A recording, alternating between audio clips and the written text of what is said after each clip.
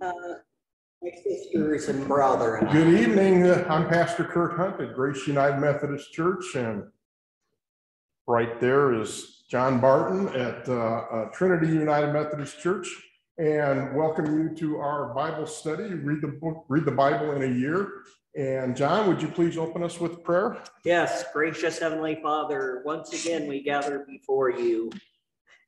Lord, we pray that you would watch over us, that your Spirit would be upon us, that you would guide us as we strive to study your word.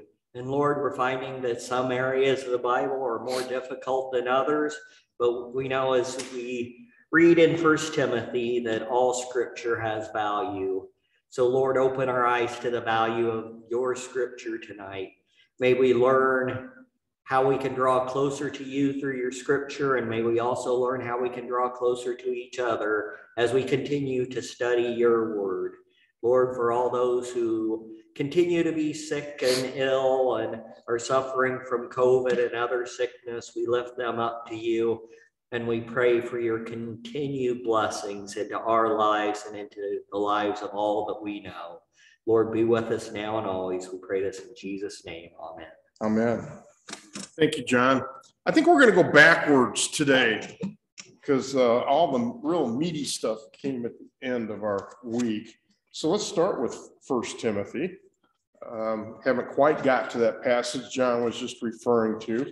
But if we start with the essence of why this book is being written, once again, there's some false teaching that Paul wants to address, but it's not the teaching per se that is the essence of what's being taught that is the essence of Paul's concern. His concern is to make sure that we have teachers that understand what is expected of them. And that's kind of the, so we often call this one of the pastoral letters because it's addressed to Timothy. It's not addressed to a church. So 1 Timothy, 2 Timothy, and then Titus are called the pastoral letters. And the idea is Paul giving guidance to an individual to pass on as opposed to a letter to the broad church that he has established previously. So we have a situation where he's warning Timothy of the false teaching. And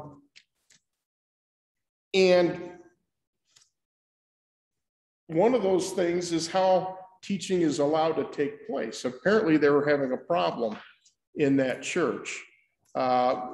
He doesn't state exactly what it is, but he kind of nibbles around the edge of it. He talks about restrictions on eating. He talks about people that are, what was the other thing? Restrictions on eating. Oh, I forget what the other one is. But then he starts talking about the role of men and women, the role of elders and deacons, and gets into some controversial stuff. Ron, you agree with everything Paul's saying in there, right? No, but I'm trying to be loyal to the written and the spirit of what I'm reading, and I am. We got somebody at the door. Here we are, John. Oh, okay.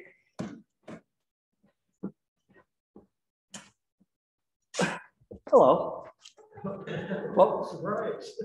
What were you saying, Ron, about the Spirit?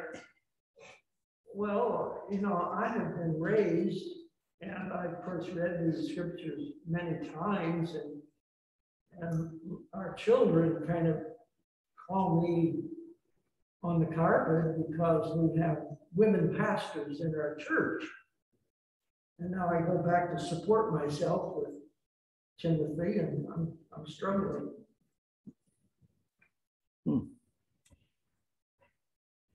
So should we have women pastors in the church? God speaks to women. Absolutely, God speaks to women. What I found when I've looked at this is the word that's used for woman, the Greek word, is used in the New Testament 129 times. And you ladies will recognize that word. It's gyne, G-Y-N-E. 99 times, instead of it being about women, it's about wives. And so sometimes when you look at Paul's teaching, and perhaps when you look at what Paul says in Timothy, what if the word had been translated, I don't allow wives to have authority over their husbands, as one example, as opposed to I don't allow wives or women to have authority over men. And so that might help a little bit in some circumstances. And the other thing you have to keep in mind, and this is a letter directly written to Timothy in a specific church, and that church is in Ephesus. And the god of Ephesus was, I forget what her name is, but she was a, what? Probably Diana. Yeah, I think that's right. She was a many-breasted woman that fell from heaven. She was a fertility thing.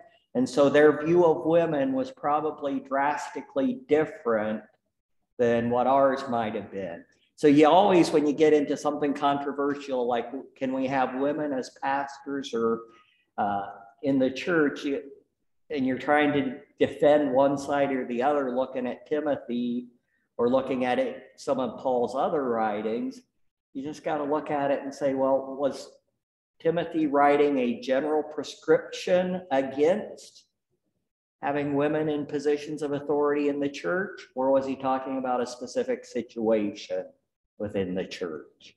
Yeah, in fact, there's other examples in Paul's writings where women are doing many things of value in the church setting outside of worship itself. And that is what the study notes say. Mm-hmm. But of course, women can teach men. I mean, I had women professors who run circles around me outside of the church, but within the church, that's prohibited. Yeah, and some churches still follow that tradition. Well, very many do. Yeah. Well, and sometimes you have to wonder, and from other conversations that we may have had, sometimes our children or those people who are asking these questions are trying to use that as a weapon to show what's wrong with our faith, that we're hypocrites and such. And we are in some times. And a friend of mine, retired United Methodist pastor, pretty much on the same page. He questioned that perhaps it might be difficult for women in our male-dominated churches today.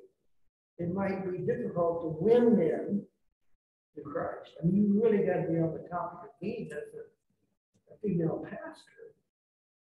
Now, some of these male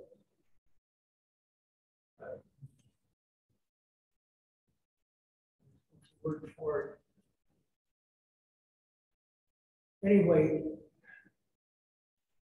they expect to take orders from men, not accustomed. Well, you being in the service understand this. There's a shift change there that goes on a minute. He says, we might be shooting ourselves in the foot and create a situation where it's more difficult for evangelize the typical guy, the macho guy on the street. I think that you have a point there, but. And I think that some things like that play into, in the United Methodist Church, the selection of a pastor by the bishop's cabinet too. Yeah, absolutely. How accepting will that congregation be to blank or blank or blank? And it can be more than just the gender of the pastor. My first appointment was at a little country church, and I followed a woman pastor. Well, actually, I followed a guy that was just briefly there after the woman pastor. And they always had student pastors. And one of the women came up to me and said, "I'm so glad you're not a woman pastor." And it's like, why would you say that? But I've heard that same comment here after we found out who the pastor was going to be from women, that they were glad that we weren't being taught a lesson by the gender of who the pastor was. I don't know how to. But don't we have to be open to that discernment? If someone has the anointment of God, then we need to open our minds and our hearts and accept that. And that may be the lesson that the cabinet tries to teach some churches, that they have to be open to that, but they also have to kind of consider the pastor that they're sending into that situation too. If they know that there's a church that would not be really welcoming to a woman pastor, is it fair to her to send her to that situation? Another church that I was in before I entered the ministry received its first woman pastor, who also was a Black pastor. And she struggled with some of the people in the congregation, and many people in the congregation welcomed her very much. And I, to this day, don't know whether it was a combination of both of those factors or one over the other. But, you know, we have difficulty as people in general of accepting change. And so sometimes we have to experience the conflict before we can understand the need to change, kind of like what you were talking about. Right.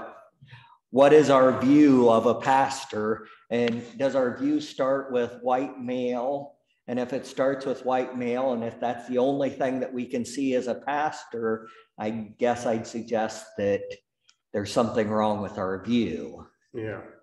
But you weren't going to get a white male in the early church, you know, especially if you're in Judea. Right. That's another thing that we don't talk about very much is the ethnicity of our Savior. Yeah. Well, you want to still sit there? You have a list of notes. I don't. Rats. I thought I'd get away with it. By the way, my first church was pastored by a lady. Everybody's grandma. She taught that little country church how to tithe. So I love that. I had no problems. No problems. I never heard a word. And this, you know, I'm ancient. That was way back when. Yeah. So some churches have matured in faith and have had a good experience. Well, Paul does talk about what he expects out of his elders. They should be above reproach. That's a good standard. Husband of one wife. I passed that one. John does not. So I don't know, John. One wife. Yeah, but he doesn't even have one. Okay. Sober-minded, self-controlled, respectable, hospitable, able to teach, not a drunkard. So not only do you have to be sober-minded, you have to be sober. Whatever the difference is there. Not violent, but gentle, not quarrelsome, not a lover of money, manage his own household well, care for God's church, keeping his children submissive, not a recent convert, and well thought of by outsiders. So, you know, so what's the essence of this? As I read these requirements, I see the essence as someone who's not going to allow people to be critical of things that are happening around this person. Because if somebody comes in and they don't meet these qualities, then there's going to be an open forum for criticizing that person. And once that starts, it doesn't want to end. And we've seen situations in the past, not just in the church, but in politics and local government and school boards and things, where when someone loses the respect of certain key people, and then you have the talk that goes around it, you might as well just show them the door and start over, because they'll never have success in that situation. So I think I'd like to turn that around and say, well, what should the qualifications for the people that aren't elders in the church be? You know, so if the leader is above reproach, what about the people? If the leader's modeling the proper relationship in his life in marriage, what about the people? Sober-minded, what about the people? Self-controlled, what about the people? You know, the whole idea isn't that this person should be above reproach and above the congregation, but be an example that the congregation can also live up to. That's what Paul kept saying he was. Well, and that's what Ron's example of. Yeah. The grandmother who taught the congregation to tithe, she set the example. Exactly. And those are good things. So this is a situation where Paul is not, if he wanted to have a letter where he's talking about the problems in the church, he would have written a letter to the church talking specifically about the problems and how to correct them. So what Paul is trying to do here in 1 Timothy and probably also in 2 Timothy and in Titus is to make sure that Timothy and Titus, as they are leading these churches into the future, understand that the leadership choice is an important one. And that's true for us today. When we bring people onto the church council, we want to bring people that are good examples to the rest of the congregation. And then sometimes we pick Camille anyway. She knew that was coming.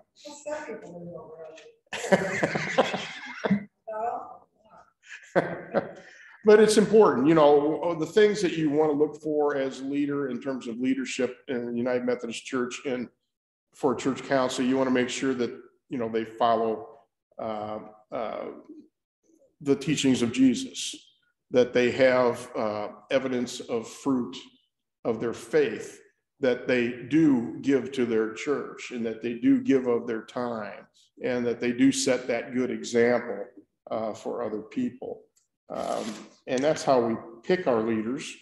And there are many people that never get picked, not necessarily because they don't fall in those categories, but because they haven't stepped forward and indicated that, you know, they're ready for leadership or a different role. You got to also remember that Timothy was Paul's protege, and Paul was nurturing him as, you know, one of Paul's replacements. And I don't know how many Timothys Paul might have had in his ministry, but I'm sure there was more than one. We just don't read about all of them because they're not all written about. Let's go to any other discussion on 1 Timothy. Did he have any trouble with the Judaizers? You know, I don't think that that's evident in the first 3 chapters. I haven't. In Paul's situation, that happened. Oh yeah, Paul did, most definitely. And that may be part of it. I mean, I think they had earlier in Ephesus, didn't they have, in the Ephesians, did they have that problem? They did. Yeah. But Yeah. Ephesians, Yeah. And in Acts, they write about the battle with the silversmiths who. Right. But we haven't gotten there yet, but there was that battle going on between the lovers of Diana and their idols. Yeah, they didn't want their business interrupted by that's where they burn all right-thinking the, people. that's where they burn all the magical charms and stuff too. Yeah. Isn't it? And then one person, I don't know whether that was in Ephesus or not, but one person who was healed, that was making money for somebody, Yeah. could no longer do it. Well, I'd like to back into John 5 and 6. And I was looking through this, and basically it starts out with Jesus basically showing the world, and the world would be in Jerusalem at that point in time, that he was the equal of God, which would be a radical thing for anybody to do, because that is exactly what he was accused of at his trial, that he was blaspheming by claiming to be God. And then we have, as we move forward in these readings, he talks about being the bread of life.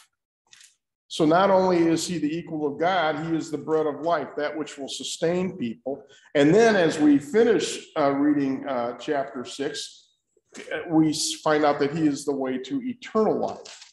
So as we think about that, it starts out with the healing at the pool on the Sabbath. And so this was during a feast of the Jews. It doesn't say which one it is. And it really doesn't matter which one it is. He was there, and there was a man there that was an invalid for 38 years. And Jesus perceived him, as only Jesus can. You know, he knew Andrew before Andrew had ever met Jesus. And there's other instances like the woman at the well that he was aware of her background. So Jesus was aware of this poor man's background, and basically walks up to him and says, "You want to be healed?" And instead of waiting for the water to be stirred and Jesus allowing him to assisting him into the water, Jesus says, "Just pick up your mat and go. You're healed." And he did.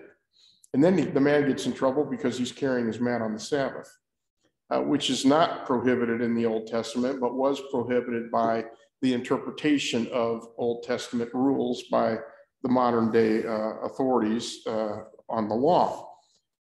So this is a setup. This sets up for what Jesus is about to share with the people that are kind of looking over their out of the corners of their eyes to see what's going on and why is there this conflict that's going on. And he says, John says, this is why the Jews were seeking all the more to kill Jesus, because not only was he breaking the Sabbath, but he was even calling God his own Father, making himself equal with God.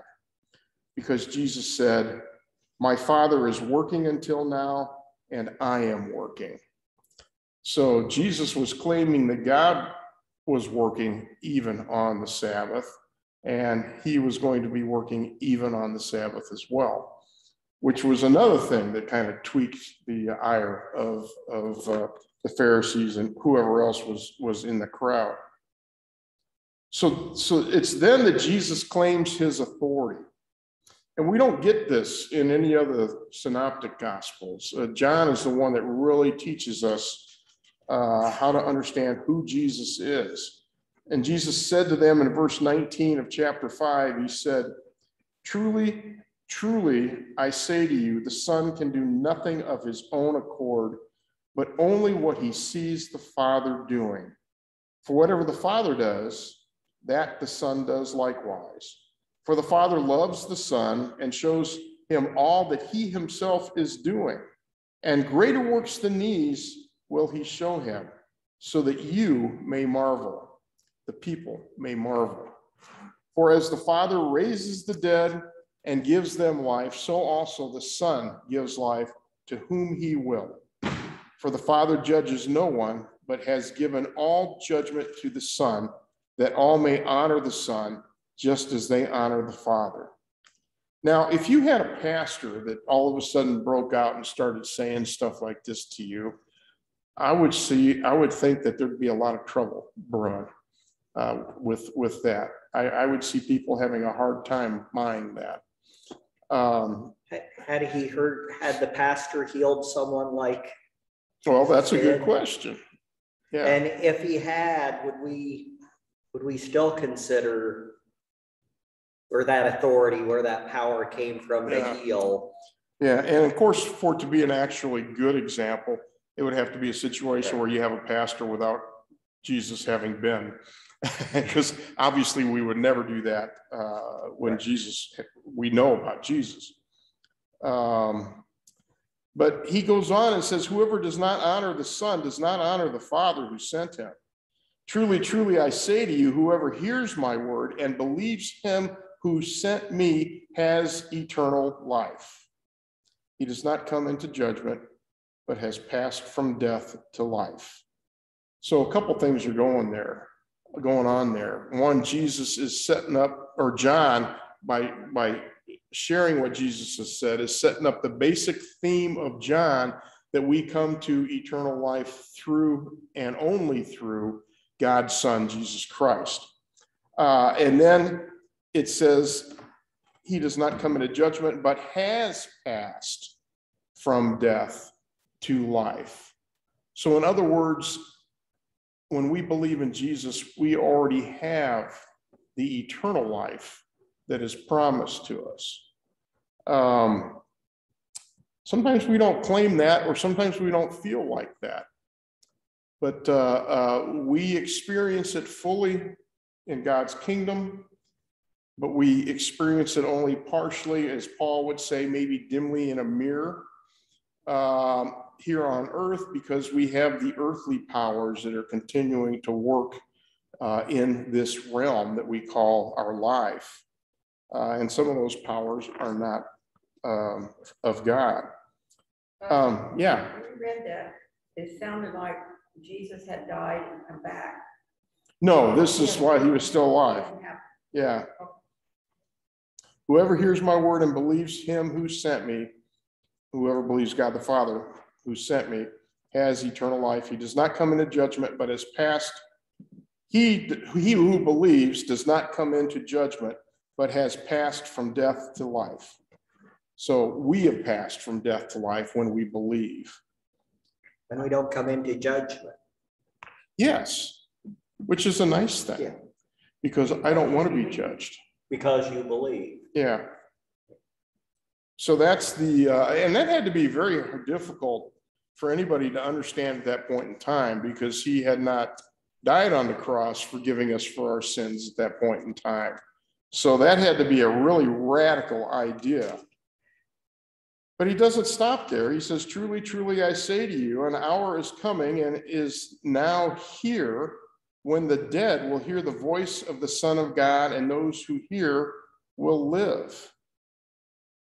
For as the Father has life in himself, so he has granted the Son also to have life in himself. And he has given him authority. God the Father has given God the Son authority to execute judgment, because he is the Son of Man. So first we're told that if we believe we're not going to be judged yet, we're now just told that Jesus has the authority to judge. And it's like, okay, now what does that mean? Well, let's continue. He says, do not marvel at this, for an hour is coming when all who are in the tombs will hear his voice and come out. Those who have done good to the resurrection of life, and those who have done evil to the resurrection of judgment. So this is a very interesting passage. He's talking specifically about the dead, but that there will be a judgment. Based on what? Believing or not believing. Yeah, but if they died before Jesus came, how are we to interpret that? And that's where I have to rely on God being a just God. For all I know, they're given an opportunity, to make that decision. Only logical conclusion Yeah. you can come to. Yeah. Well, Paul talks about, and I know that Paul's teaching comes below Jesus' teaching, but Paul, I think in 2nd chapter Romans, talks about everyone will be judged by the revelation that they have received. Yeah, that's right. And so everyone has enough information, according to Paul in there, to decide that there is a God. And so if they've gotten that revelation and they believe in God, that may satisfy that requirement. So, Heresy? No, but this furthers the thought to include Right. those who have passed away. I think he was speaking about present day Romans, the present context. Okay. You people out there, by conscience or by word, you know enough to make the right decision. mhm. And Pastor Kurt's talking about those who have not heard. But that leads us into an interesting thing to think about. So Jesus says that if you believe, you will not come into judgment. Then he says, I have the authority to execute judgment. And then he says, with regard to the dead, those who have done evil will be resurrected to the resurrection of judgment, which I would assume would be hell, or what we contemplate as hell, although that may not be what that means. I don't know. But so the question is, what if all of a sudden we turn our back as believers on God and we live a life where we have done evil from then on? You know, Worse shape. it's the old, And you turn your back. yeah, it's the old, is it once saved, always saved? Or is it the grace that you accept is also grace that you can hand back to God if you turn your back on God? You mean once you accept Christ, you no longer have free will? No, I don't mean that. Well, I know you don't mean yeah. that, but I mean, if you can't turn your back, I don't know how you could still Have free will. Right. Yeah.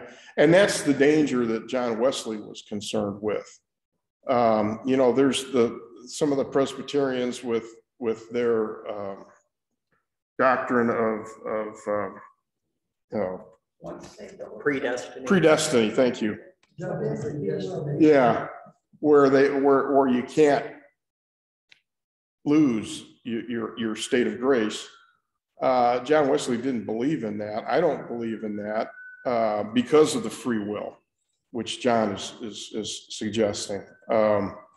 If you're free to turn away from the sins of the world and towards God, I think you're also free to turn away from the grace of God back towards the sins of the world and live that life. There's people that prefer it. I don't know why, but they do. They're in big trouble because they do. Yeah. Turn their back. Well, I know we haven't gotten to the book of Hebrews yet, but when we get to the book of Hebrews, we'll see that there's a lot of discussion about people that are leaving the Christian faith, that who were Jews, who accepted Christ, and now they're being persecuted for their faith. So they're going back to Judaism. Are they in, what boat are they in? I don't know. It's the same. It may be the same boat that people who haven't even heard of Jesus are in. Right. You know, and in our modern world today, there's still millions of people that have never heard about Jesus or haven't heard the true good news of Jesus because of how it may have been presented to them. This is above our pay grade. You know, I should have prefaced this discussion in that way. We're not going to figure this out because it's not our job or our, God hasn't given us that to figure out. There's a lot of things that are mysteries, you know, and we see that throughout the Bible. There's mysteries that we are just not going to figure out. But then we come to the witness to Jesus. Jesus says, I can do nothing on my own. As I hear, I judge, and my judgment is just, because I seek not my own will, but the will of him who sent me. So he's talking about God. But he says, if I alone bear witness about myself, my testimony is not true. So what Jesus is saying is, don't rely on just what I'm saying. There is other witness to what I am saying. There is another who bears witness about me. and I know that the testimony that he bears about me is true. Who might that be? God the Father, would you say? John the Baptist? In our notes, it suggests that it wouldn't be John the Baptist, but John the Baptist is another witness. I think that's what they were saying in the notes. But he says in the very next line, you sent to John, and he has borne witness to the truth. So even Jesus says that John is a witness. I don't know that he was the witness that is in that line just before it. But then he says, not that the testimony that I receive is from man, so there's a hint, but I say these things so that you may be saved. And in the notes, it goes through a number of potential witnesses to who Jesus is. It could be the prophets, it could be Moses when he said that there will be a prophet to come in the future. It could be God the Father, it could be God the Holy Spirit.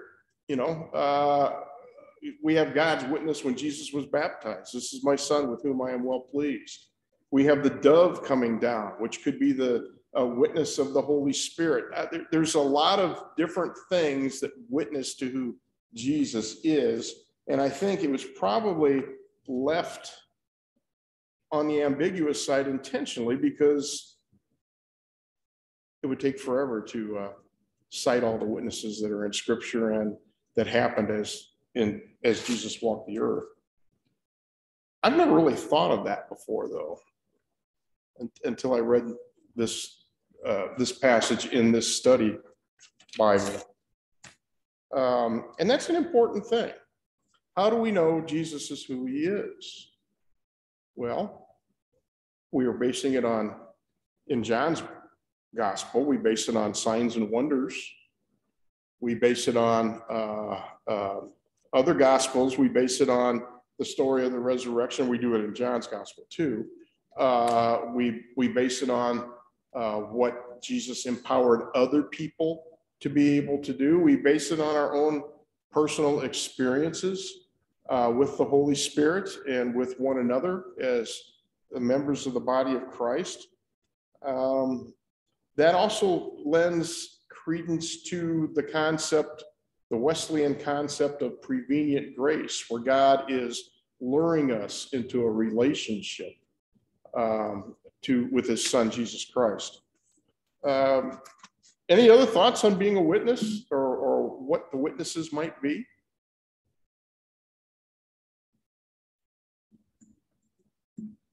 Let's talk about bread of life. It starts out in chapter 6. Well, Jesus is feeding 5,000 men again, and the women and the children.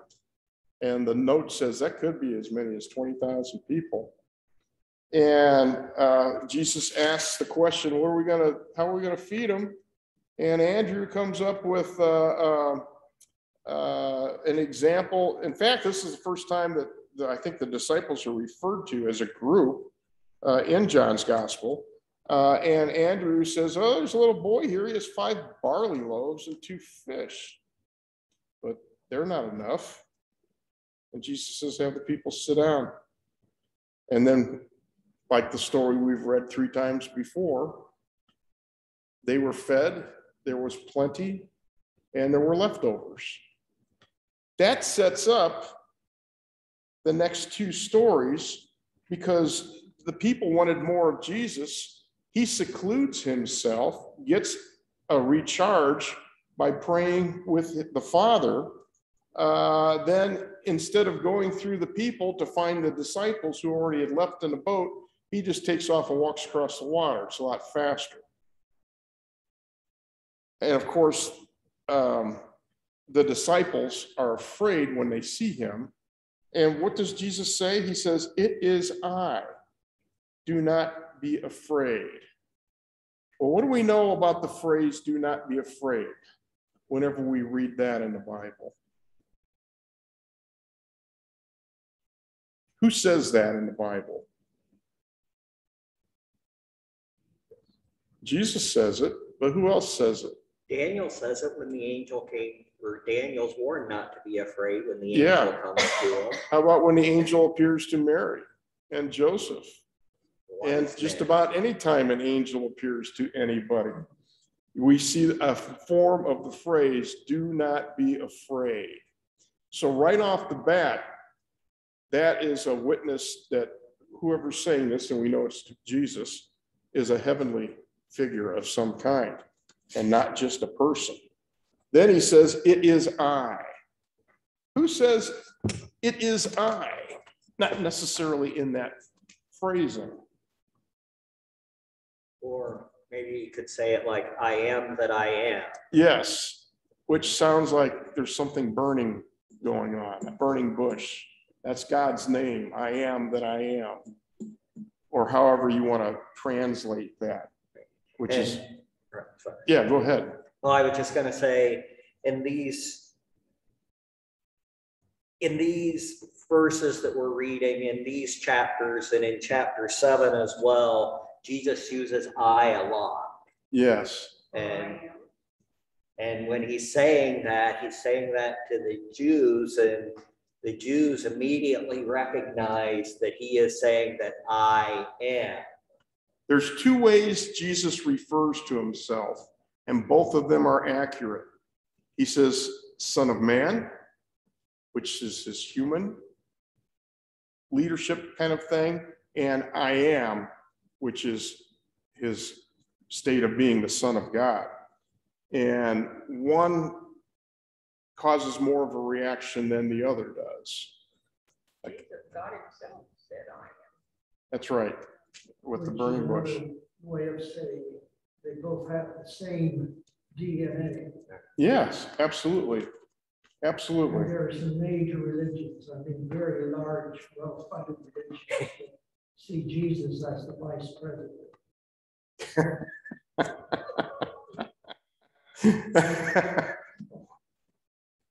I won't go there. Not on this. I'll go there some other time with you.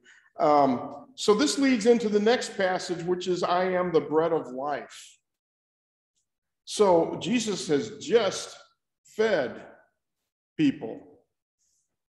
Jesus has just demonstrated that he is not of this world, or not only of this world, by walking on water and using the I am phrase. Next, he says, I am the bread of life. So everybody catches up to Jesus. They figure out where he goes. And then when they catch up to him down in verse 25, it says, Rabbi, when did you come here? And Jesus answered, truly, truly, I say to you, you are seeking me not because you saw signs, but because you ate your fill of the loaves. I fed you. You just want me for what I can give to you. But they don't even want what he really. That's exactly right, which is ironic because he's about to give them what they really want. And this is the most incredible story, I think, in John. He says, do not work for the food that perishes, but for the food that endures to eternal life, which the Son of Man will give to you. For on him, God the Father has set his seal. What does a seal mean? Yeah, it's a confirmation. It's a legal it's a legal way of making sure that everybody knows that this is true. For on him, God has set his seal. Then they said to him, what must we do to be doing the works of God? And he answered him, this is the work of God, that you believe in him whom he has sent. Okay, so now he's asking them to believe in him.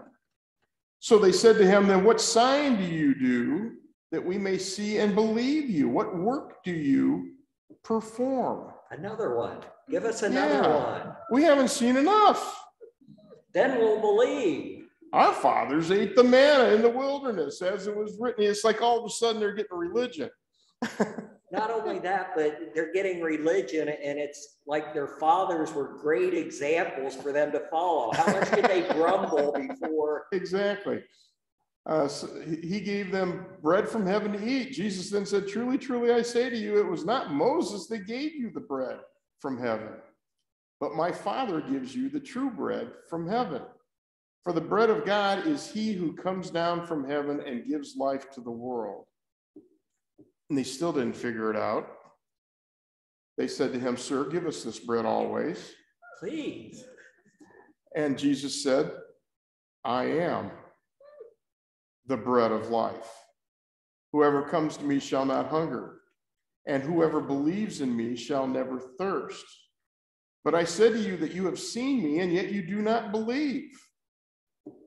All that the Father gives me will come to me, and whoever comes to me, I will never cast out.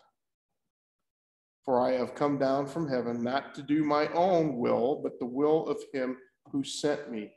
And this is the will of him who sent me, that I should lose nothing of all that he has given me, but raise it up on the last day. For this is the will of my Father, that everyone who looks on the Son and believes in him should have eternal life, and I will raise him up on the last day." And then what happens? Grumbles. I love that word. I love that word. So the Jews grumbled about him because he said, "I am the bread that came down from heaven." And they said, "Is not this Jesus, the son of Joseph, whose father and mother we know?" And I believe that the Jews in this case is not the authorities, right? Didn't they say that that was, that was somewhere else. But they said, "Is not this the son of Joseph? How does he now say, 'I have come down from heaven'?" And Jesus answered, "Do not grumble among yourselves. No one can come to me unless the Father who sent me draws him, and I will raise him up on the last day.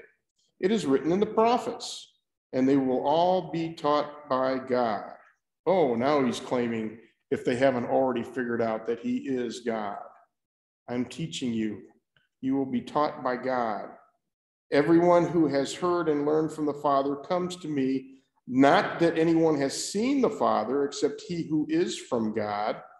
He has seen the Father. Truly, truly, I say to you, whoever believes has eternal life. I am the bread of life." Does he leave it there? No. No, he said, "Your fathers ate the manna in the wilderness and they died. This is the bread that comes down from heaven, so that one may eat of it and not die. I am the living bread that came down from heaven. If anyone eats of this bread, he will live forever. And the bread that I give for the life of the world is my flesh." Then the Jews disputed among themselves, and it says, "How can this man give us his flesh to eat?"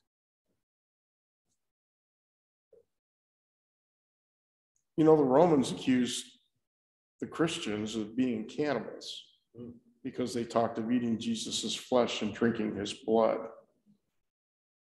So Jesus said to them, "Truly, truly, I say to you, unless you eat the flesh of the Son of Man and drink his blood, you have no life in you. Whoever feeds on my flesh and drinks my blood has eternal life, and I will raise him up on the last day." Now, do you think anybody truly thought they meant that we'd have to eat Jesus's flesh and drink his blood?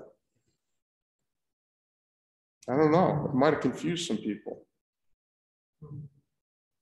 "For my flesh is true food, and my blood is true drink." This is kind of flashing forward to the Last Supper, but not quite. "Whoever feeds on my flesh and drinks my blood abides in me, and I in him." So if it's not the Last Supper, feeding would be what? Following his lead, abiding in him, drinking his blood. He says that one straight out. "As the living Father sent me, and I live because of the Father, so whoever feeds on me, he will also live because of me. This is the bread that came down from heaven, not like the bread of the fathers ate and died. Whoever feeds on this bread will live forever." Jesus said these things in a synagogue as he taught at Capernaum. It doesn't stop there. Too much information. You're going to lose after congregation. Yeah, Keep going. this would be an awkward sermon. I mean, if Jesus were here, When many of his disciples heard it, they said, "This is a hard saying. Who can listen to it?" Can't say I blame them. But Jesus, knowing in himself that his disciples, the people that had been following him, he didn't say the 12. John didn't say the 12, but he said people that had been following Jesus, his disciples, that they were grumbling about this. He said to them, "Do you take offense at this? Then what if you were to see the Son of Man ascending to where he was before? It is the Spirit who gives life. The flesh is no help at all. The words that I have spoken to you are spirit and life, but there are some of you who do not believe." Then we get the parenthetical. For Jesus knew from the beginning who those were who did not believe and who it was who would betray him. So Jesus already knew that there would be people that were following him that would not come to belief, and he already knew that one would be betraying him. And he said, "This is why I told you that no one can come to me unless it is granted him by the Father." And then we have the saddest part of this whole story. After this, many of his disciples turned back and no longer walked with him. So then Jesus turned to the 12. "Do you want to go away as well?" Simon Peter answered him, "Lord, to whom shall we go? You have the words of eternal life, and we have believed and have come to know that you are the Holy One of God."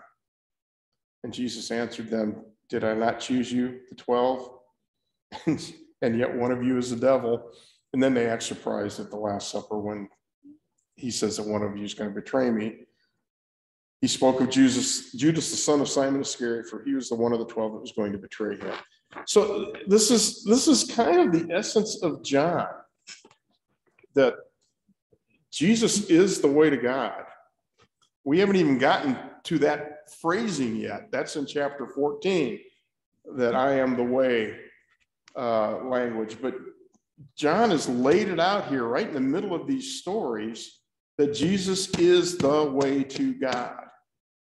And we still have people today, many of whom claim to be United Methodists, that want to believe that Jesus is just a way. And some of us may be those people. Somebody told me that once. Mm-hmm. And it's interesting because we understand as good Wesleyan Methodists that God does extend his grace to everyone. And we want everybody that we love to be with us eternally in God's kingdom. So our grace, which is like God's, is that we want everybody to be there. So we also sometimes allow ourselves to think that if they're good people, they'll get there, which flies in the face of what Paul is teaching us, or that they may be able to get there through some other means, which also flies in the face of what Paul is teaching us and what John is teaching us. But we'd like to think that a Buddhist or a Hindu or a devout Muslim or a devout, you name the religion, would also find their way to God. And I can't say that they won't, but when I read this, this is the only way that I can assure myself that I can make it there. And we're talking about free will. So people have the free will to do that. You know, in my heart, in my little heart that doesn't understand the full mysteries of God, I'd like to think that by following their own religions, they'll find Jesus somehow, and then we'll come to the full belief in him. But I don't know how that would work for most people. Ron, you look like you've thought about this a lot. Do you have any comments? Well, it's the picture of a mountain and all paths lead to God and salvation. Mm-hmm. But that doesn't change what we've read here. No, it does not. It does not. So when people ask me, well, what about people that say that? My suggestion is when you're interacting with people that want to believe that, that you might indicate that I understand why you want to say that. You know, I want people that I know and love who may not have yet accepted Jesus Christ to be with me eternally in God's kingdom as well. But my understanding through my faith is that Jesus is the only way, and that's the only way I personally have the assurance of eternal life. And I invite you to think about that. And the Gospel of John would be the default position. Yes. I mean, I've heard people say, if you're going to read anything, Yeah. read this. Yeah. And some time with God. Yeah. And you know, there's also a caveat to that. If you've not read anything else, you may not want to read John first, because then you don't have the background. You know, I think there's a reason why John is placed after the Synoptic Gospels, because we have this understanding of who Jesus is. And then John hits us from a different angle to say, by the way, you do fully understand, based on what you've read in these other three, that's not how John wrote it, but I'm saying this, that Jesus is the Son of God. He's fully divine.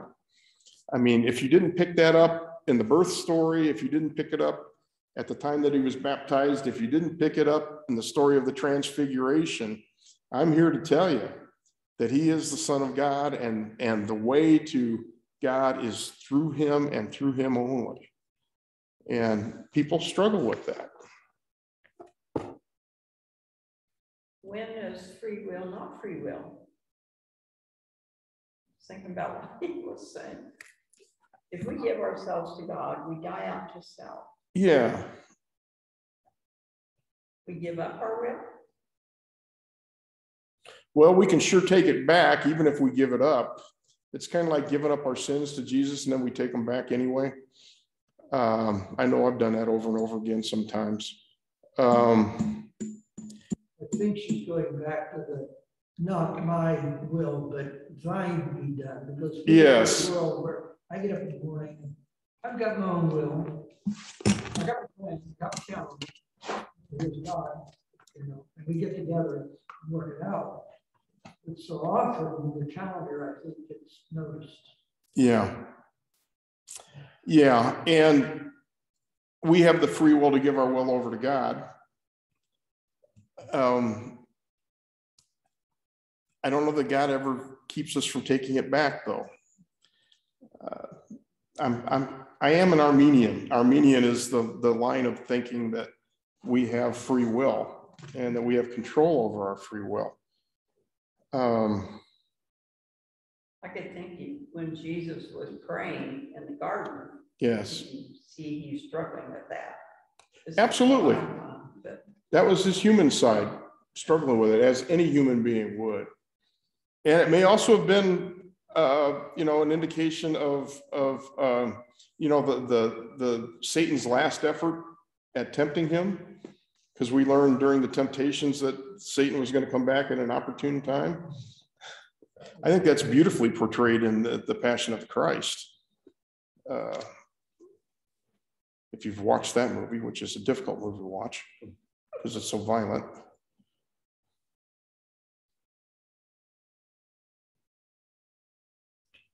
I think it's also when Jesus is struggling in the garden, we do not understand what he was facing. he did. But he did. He understood that he had never sinned. He understood that he was going to be a once true sacrifice. And he understood that for a time at least, God was going to turn his back on him. Now, I wouldn't inflict all the sin that I've accomplished in my life and that which I'm going to yet accomplish in my life on any one of you, because that would be horrible. Imagine times however many billions of people have been on this earth, all and will be on this earth, all being placed on him at one time. The agony would be indescribable. And that's the cup. That's when he says, take this cup away from me. Yeah. That's what he's talking about. Take this. I don't want to take this sin. His human side saying Well, any other thoughts about John before we move on to Daniel? I thought we were starting at the beginning now. Oh, nice try, John.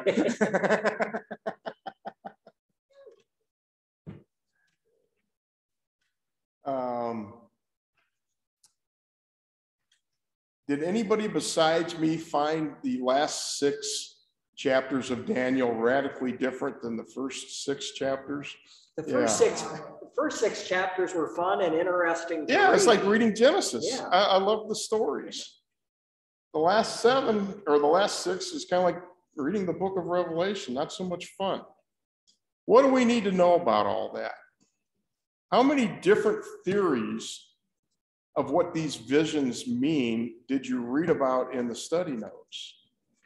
I mean, there are at least 3 main theories on just one of the visions, and then other sub-theories and all kinds of stuff going on. What do we really need to know about Daniel? Camille, I think you said it before we began. What did you say? You know how it ends up. God wins. That's right, God wins. We know how it ends. Revelation. Yeah, just like Revelation. And we also know that there's a seal put on at one point in time because we are not supposed to understand everything, right? Isn't that what it said? Now, where was that? That was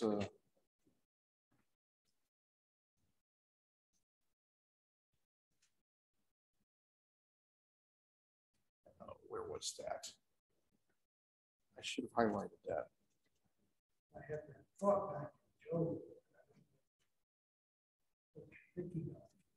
Yeah, he said, oh, King wills, time of the end, the king shall stretch out.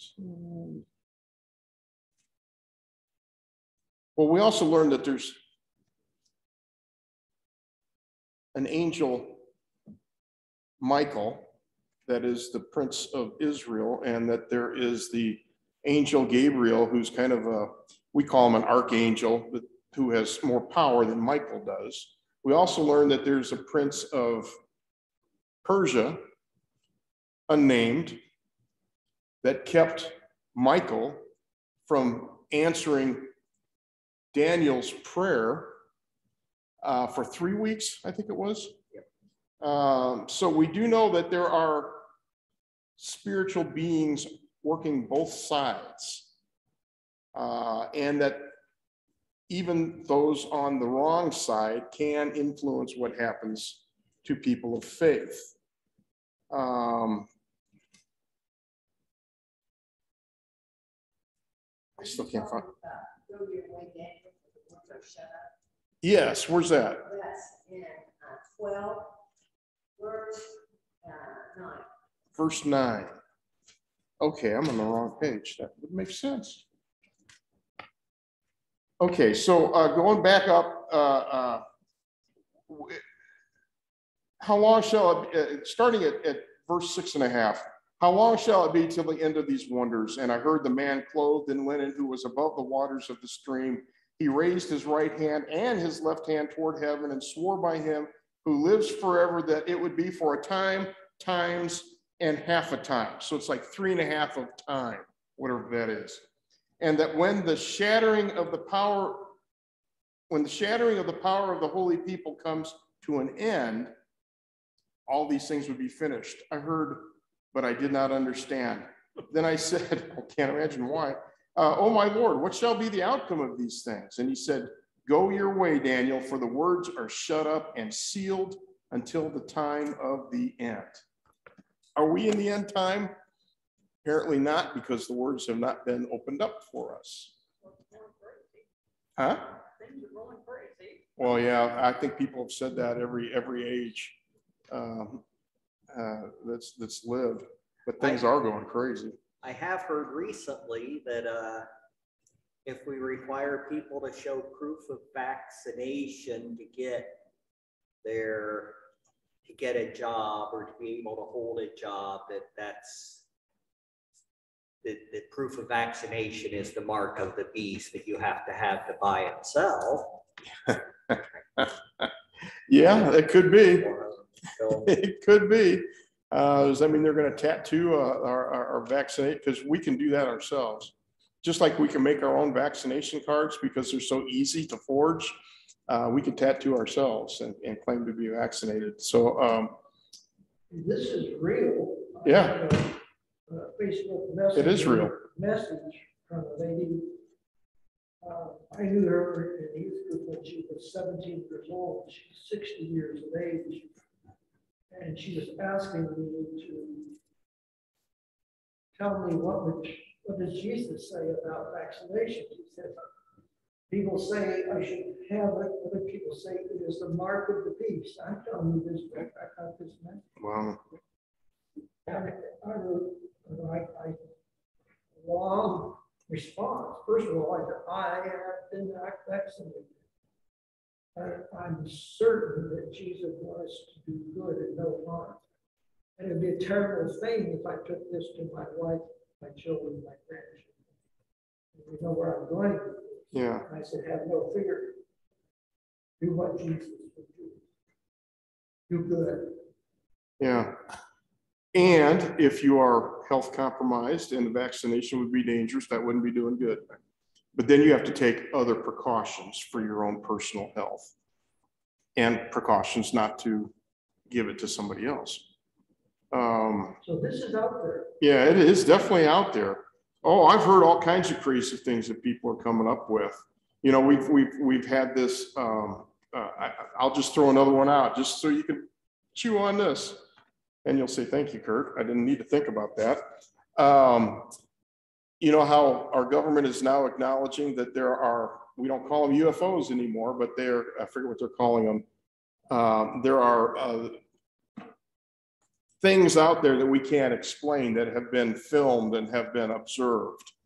Well, there's one guy that's saying that if we have a situation where all of a sudden the aliens reveal themselves to us, that these aliens are really going to be working for the other side, and that this will be a mark of the final days, and that they will say that, you know, we will provide you with this and that and the other, and really it's like a mark of the beast kind of thing.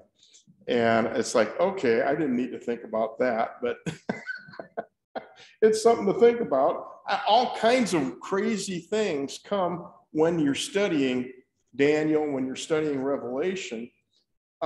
And regardless of what we might be led to believe or what we might want to believe or not want to believe, we need to remember the overarching truth is that God is in control, God wins, and if we keep our faith, we are safe eternally. Does not mean we won't endure something that is horrible. We already have. This pandemic has been horrible. But it does mean that if we keep our faith, we'll make it into the eternal kingdom. but some people say, well, if my faith is strong enough, I won't get COVID. Well, why don't they say my faith is strong enough, I won't die a physical death? Or I was thinking about it from a personal standpoint. I used this example in church on Sunday, that as I was laying on the floor and looked down and saw a bone sticking out of my leg, should I just have assumed that an ace bandage would fix it? Wrap it in an ace bandage and hobble away? Yeah, rub some dirt in it. Yeah, well, I did that already. But you know, it's that same sort of thing. Well, if my faith is strong enough, I won't get sick. If I pray hard enough for someone, their cancer will be healed. Yeah. You know, there's any number of these, and you know, it's not my will, it's God's. That's right. And we are not in control as much as we want to be.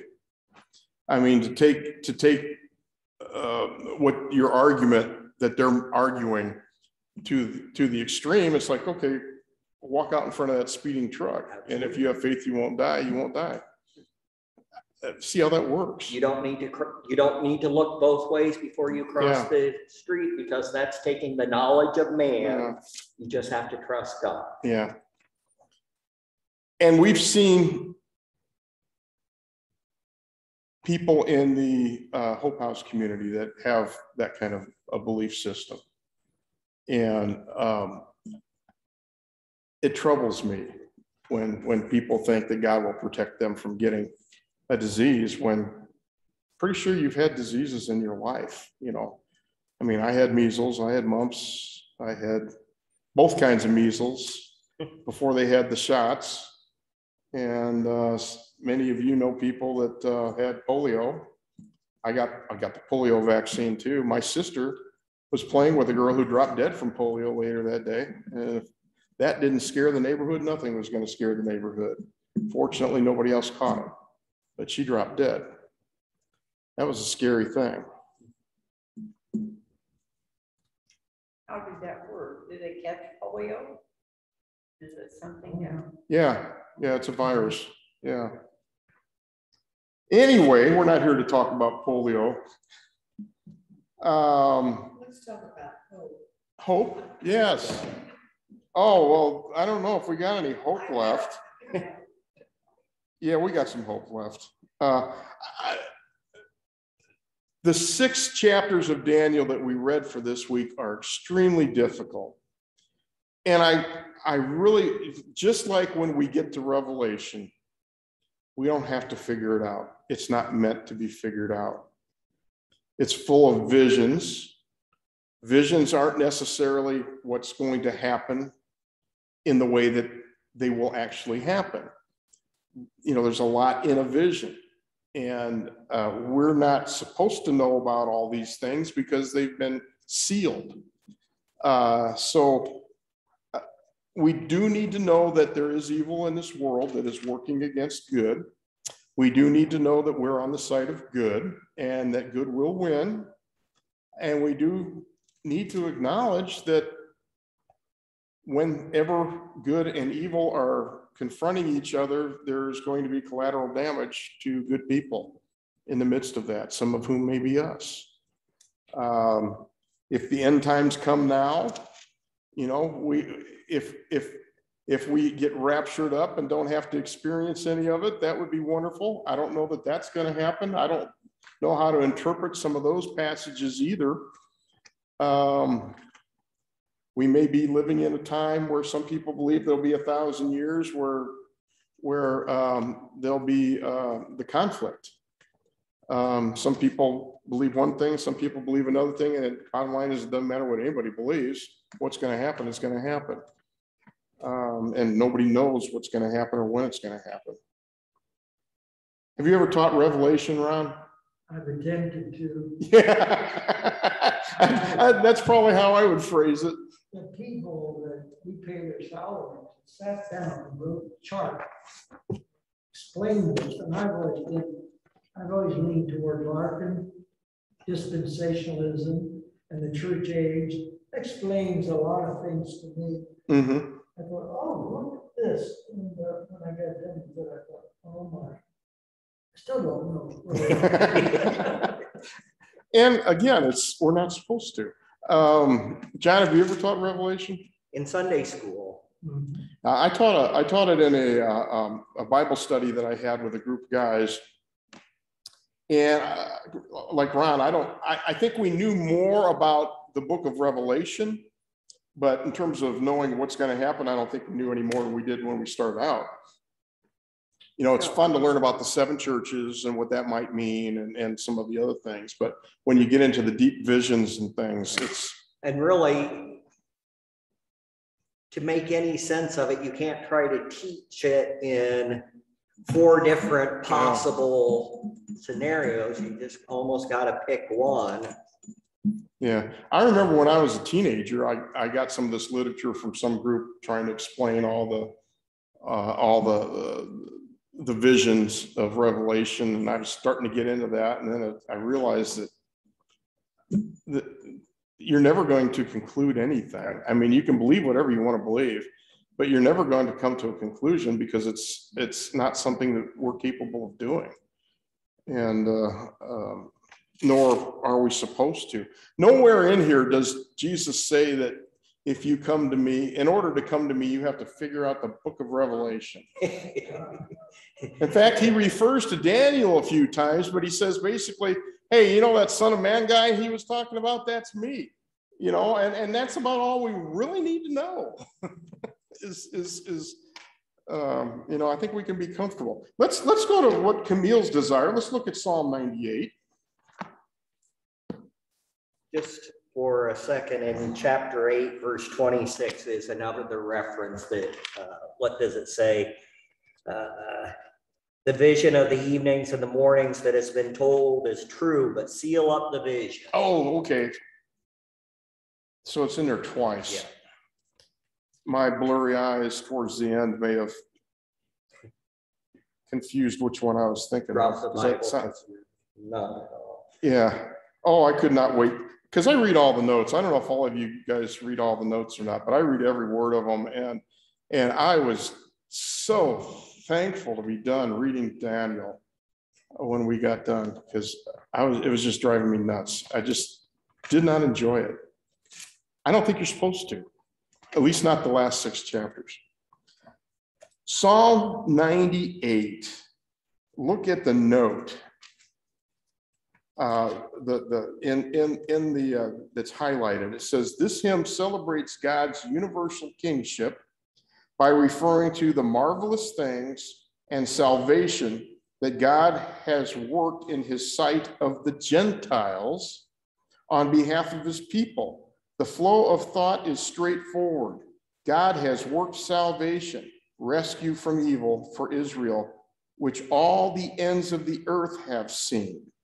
All people in the earth should join Israel's celebration because God is their rightful king. The material creation should join all mankind in jubilant praise of the one true God as they look forward to his life.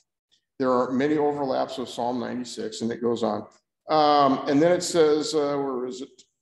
This psalm lies behind Isaac Watts' famous hymn. You may have heard of it, Joy to the World. I never knew that he based a lot of what he was saying, but it makes a lot of sense. So when we sing Joy to the World, we're not singing it from a point of view of the Jews. We're singing it from the point of view of this psalm, which is saying that this is joy that's being given to not just the Jews, but to all the world. Joy to the world, the Lord has come. Not just the Jewish Messiah, but the Savior of the world. And that's really cool. I never connected that with this psalm before. I'm sure, Camille, you knew that. Yeah. But it says it right there. You know, it's talking about the Lord has made known his salvation, not just to Israel, but to the whole world. And it still frustrates me that the Jews never seem to pick up on that. That's why he gave it to us. Yeah. The Gentiles picked up. Well, because we wanted to, because we wanted to be included. Wasn't Paul kind of frustrated? Yes, he was. Paul was very frustrated. And many Jews became Christians, just not all of them. Where am I going with that? Where I'm going is that we have to be open to the same thing, that God is saving the entire world, not just Christians.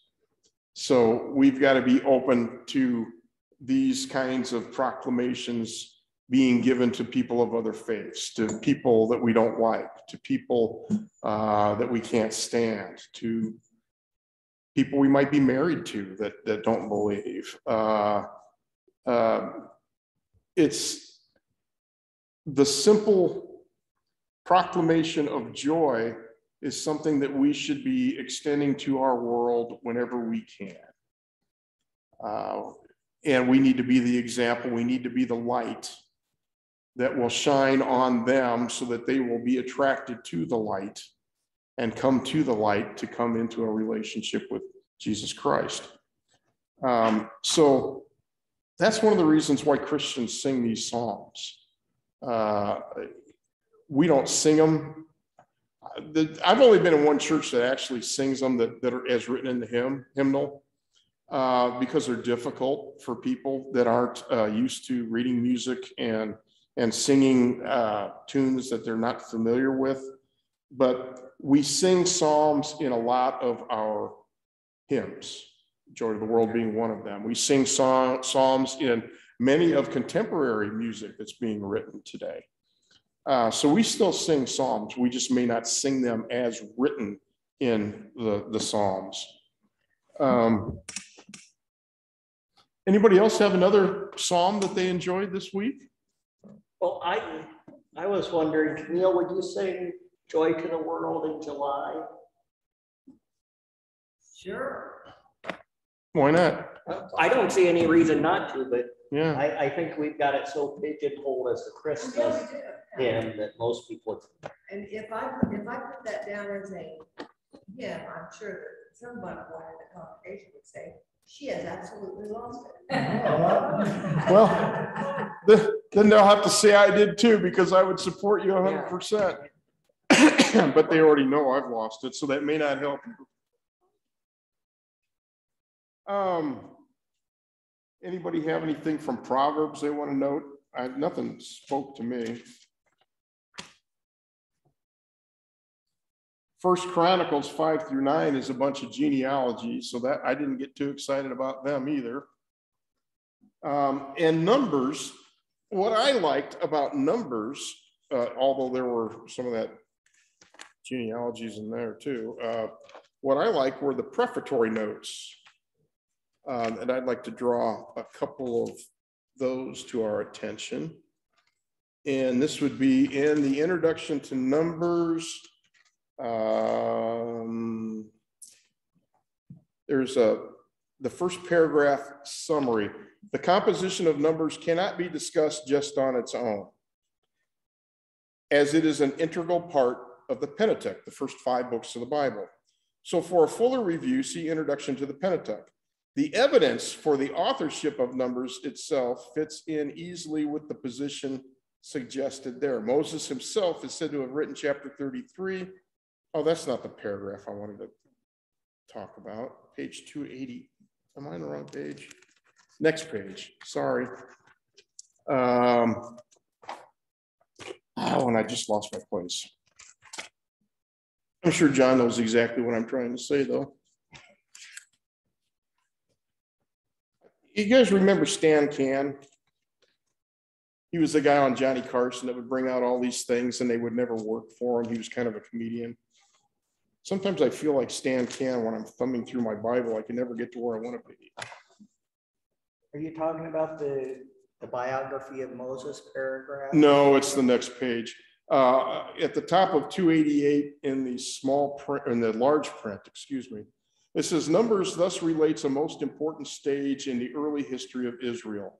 Genesis begins with the creation of the world, but soon focuses on the life of the patriarchs and ends with their move to Egypt. Exodus tells us how they left Egypt and came to Sinai to receive the law. Leviticus contains some of these laws, and Numbers still more. Numbers also summarizes the 40 years in the wilderness, and then the last one, which we will be coming to, Deuteronomy, the sequel to Numbers, has Moses expounding the laws and urging the people to obey them. Deuteronomy ends with Moses' death. So that's a helpful way of understanding the 5 books of the first 5 books of the Bible.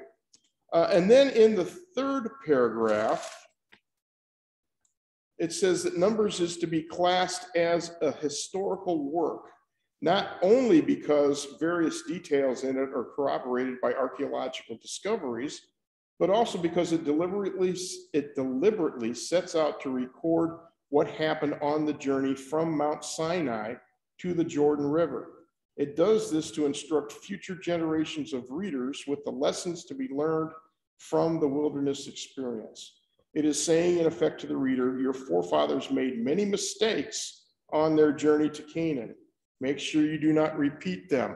John, that sounds a lot like what you were saying about people that said, our forefathers got manna from heaven. And it's like, well, what did they do for you after that? Not a whole lot. And then the third thing, on page 291 of the large print, it talks about numbers and numbers, which is great. Numbers is about a census. And I'm not going to read this to you because you can read it yourself, but there's all kinds of numbers in the book of Numbers. And it's like, where do they come up with these things? How can there be millions of people in the middle of the desert surviving, for 40 years? I mean, does that make any modern sense? Could we do that today? Yeah, I know they had babies, but just eating and drinking in the middle of a desert, what the answer is, it can't be done without God, right?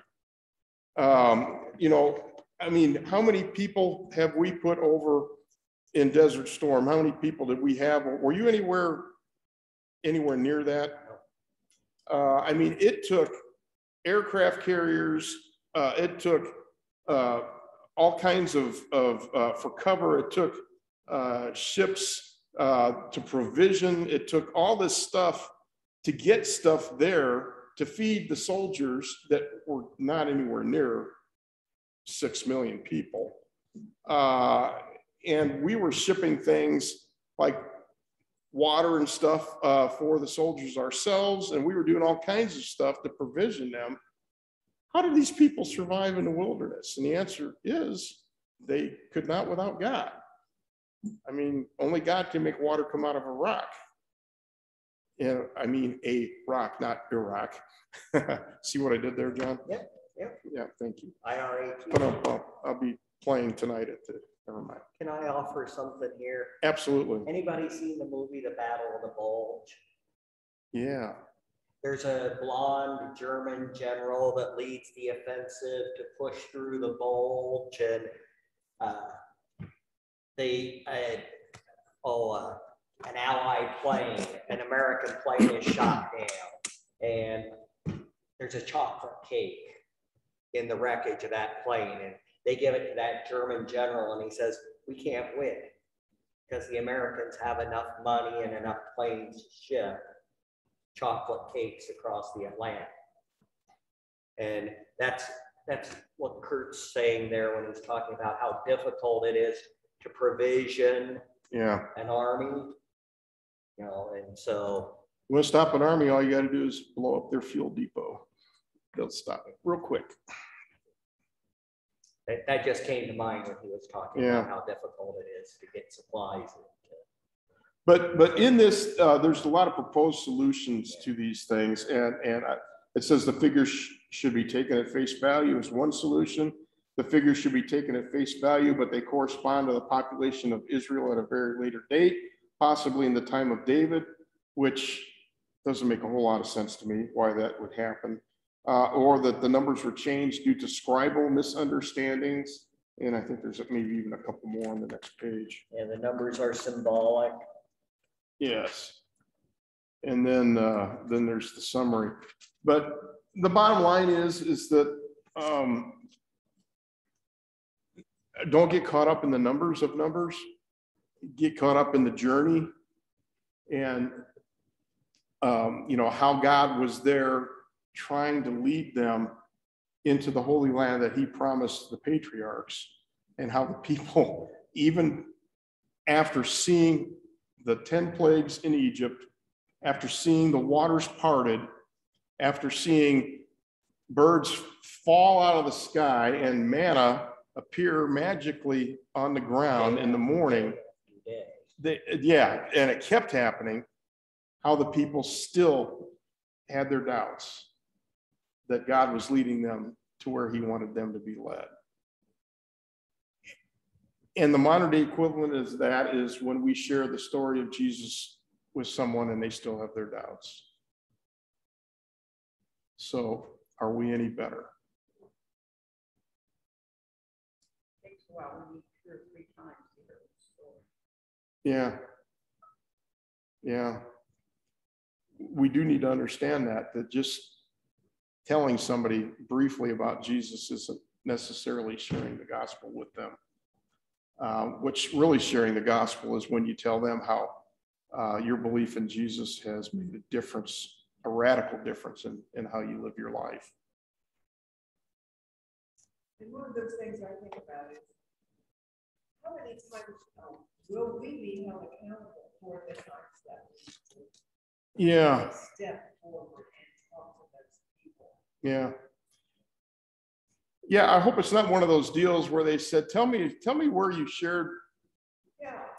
And you give one or two examples, and then all of a sudden you're shown 8,000 or 9,000 examples of where you didn't. Because that would be embarrassing. Well, I understand that, but we have to remember that while we may face a type of judgment, it's not going to be a judgment of our salvation. It won't be the resurrection of judgments. Right. We'll still be in the resurrection of those saved, but we'll be, I think that holding us accountable is part of the purification process, the perfecting process, to use a Wesleyan term. I think he used it. Anybody got anything else before we conclude? Brian. This may be an aside, but to me, I thought it was kind of eye-opener. Numbers chapter 3. I think administratively, God made a big change, a big switch, because he gave it to Moses. Mm-hmm. Put it on his shoulders. Now here's the 10 Commandments, and I'm going to have a long time up here on the mountain with you. You're going to administer this to the people. And that didn't work out so well. The golden calf incident, I think, was the reason why God said, you can't put all this on one man and maybe Aaron. We're going to have a census and numbers, and we're going to spread this out and give responsibility to the Levites, which is too much for one man. And even for them, of course, that went sour time and time again. Yeah. But in our, we do not have a congregational church government. Many denominations do. And the congregations often, everyone wants to get in on the vote, make the decisions. But Moses found out you just can't turn it over to people. They know. And so we have more of a centralization power in our local bureaucracy, from bishop and conference superintendent to the local church, where it resides. Most of these questions reside in this particular group that's charged with making these decisions. And pros and cons, but I'm just saying, I think God knew what he was doing. When he says, we have godly men, we have elders and deacons and people selected to take care of my church. That's right. And that's emphasized through Paul's writings about the gifts of the Spirit, and that we don't all have the same gifts, but we are all part of the body of Christ and use our gifts as God has given them to support the head of Christ. And it works really well when we get out of the way and don't allow our egos to get in the way. Use our gifts as intended. Mm-hmm. Yeah, and humbly. And that can be hard sometimes because we're so sure we're right. Well, let's go to God in prayer. Most Heavenly Father, we've run a wide range of topics tonight, all the way from things that we can't perceive possibly in the way of visions to bold statements from your Son laying out exactly who he is, and John's gospel, which supports us in coming to an understanding that your Son is our Lord, our Savior, that your Son is God, as is your Spirit. Lord, as we read through the Bible, help us to go back to those pages in the Bible that do tell us not to make the mistakes of those that have preceded us, and to also follow the good examples of those who have preceded us.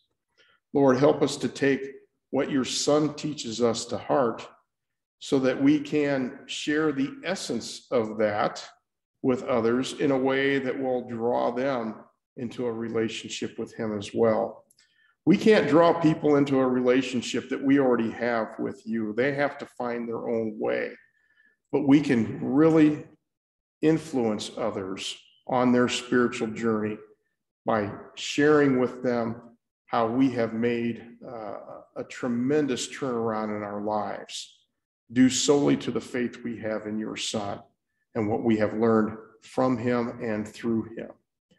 So, Lord, as we continue to read through the Bible through the rest of this year, help us to know that there are still valuable lessons to be learned, that we can still connect things from old to new and from new back to old, and that we can also learn how these things can influence our daily living. So bless us with your word, bless us with your wisdom, and Lord, give us an extra measure of that wisdom, just as you gave to Solomon, so that we can learn to interpret these things in a way that will be beneficial to others and will be beneficial to your kingdom. So Lord, thank you for your love. Thank you for your grace. Thank you for your mercy. Thank you for your forgiveness. And thank you most of all for your Son and your Spirit. We are truly blessed. In your name we pray. Amen. All right. Thank you all very much. We will see you again next week.